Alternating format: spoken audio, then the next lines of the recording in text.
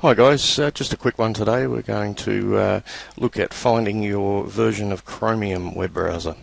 Okay, I'm running Ubuntu Linux here. So we just open up Chromium. It's pretty easy. We just go top right hand corner to the settings icon, click that on, and then down here you'll see about Chromium. So we click that on, and your browser version is right there.